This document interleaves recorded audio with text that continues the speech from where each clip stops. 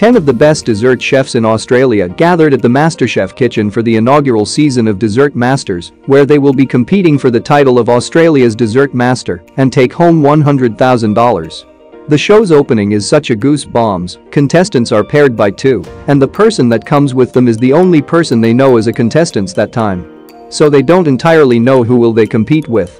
First to walk in the door is Kayleen Tan and Andy Bowdy. Welcome, Kayleen Tan and Andy Bowdy! Melissa Leong is waiting for them.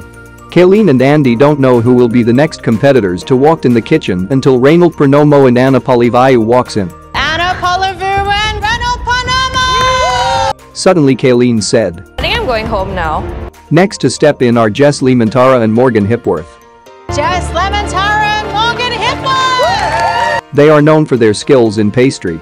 Jess works a lot in different well-known restaurant domestic and international after her appearance in MasterChef Australia. Next are Gareth Whitten and Ryan Mead.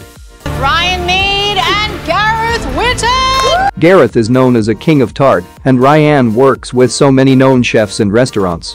And the last but not the least are Adriano Zumbo and Kirsten Tibballs. Kirsten Tibballs and Adriano Zumbo! Who definitely are the mom and dad of Australian pastry.